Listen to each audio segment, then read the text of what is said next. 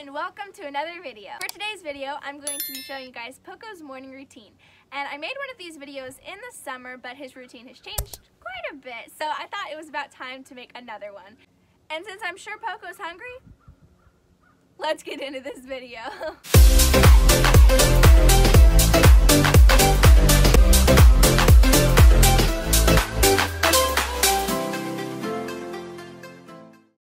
I have to take hot water because right now it's been really cold lately.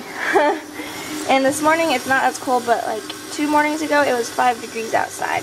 This came out of a water bucket. It's been frozen for the past 3 days. It is not melted yet. I don't know when it's gonna melt. Good morning, animals. Over there you can kind of see her. That's Dana. And then the one that you can maybe see, the tree's kind of blocking her, but she's walking towards us with the green blanket. That's Anya. And then Vivi is next to her. And then over here we have Mr. Oliver, the mini. And Daisy is the closest cow, and you can't see Clover. She's laying down on the ground behind her. And Poco and Cadenza are in the back paddock way over there. Maybe you can see Poco's head. It's the white thing over there. But yeah, I'm gonna head out to the barn now and get Poco's food. Alright, so I'm here at the feed room, and this is Vivaldi's bucket, this is Poco's, and then Cadenza's, Anya's, and Dana's bucket is black, and it does have her name on it, but it completely blends in, so we just know the black bucket is Dana's. His feed has changed a little bit, definitely since the last time I showed you what he ate. So he gets a scoop of alfalfa Bermuda pellets. Technically speaking, it's called beet shreds or something like that. And he gets about 3/4 of a scoop of this, not quite a full scoop. Get half of a scoop of this stuff. It's rice bran. And I'm going to soak it. And it will soak for probably about 10 minutes while I do some other chores around. And then I will show you what else I put in it. Alright, now it's time to bring Poco in. There we go. There we go. Alright, baby. Now, he gets to come in your stall, and I didn't turn the stall light on, so you probably won't be able to really see much of it.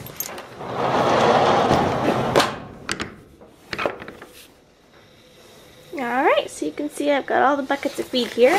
And Poco's is pretty much soaked, so time to add the rest of his food to it. This stuff, which is just like 14% pellets, is what it's actually, I think that's what it's called. So he gets half a scoop of this.